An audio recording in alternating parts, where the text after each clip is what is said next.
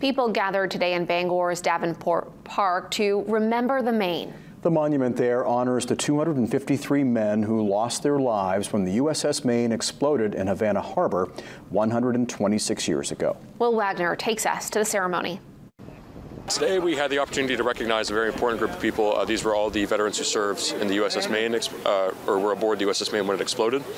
And we also had the opportunity, this is the first time we've done it this year, to recognize the members of the Victory Platoon of Bangor, which was a group of 56 young men who all volunteered at once right here in this park to serve in the Navy during World War II. Forward, 45 degrees. The cause of the sinking has been debated over the years, but it was one of the factors that led to the Spanish-American War. It's one of those days where we do remember, and while we, as the namesake of that ship, do hold it dear, and the rally cry that our country got behind, remember the Maine to hell with Spain, really just was that driving force during that time period. And it's just to be part of that kind of off to the side with the state is something that we just do need to remember, and that these events do still matter today. The event was put on by Bangor JROTC. They gave remarks honoring those who lost in the tragedy, followed by a 21-gun salute.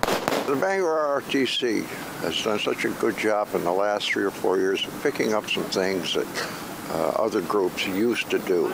They've become a really important part of this community here.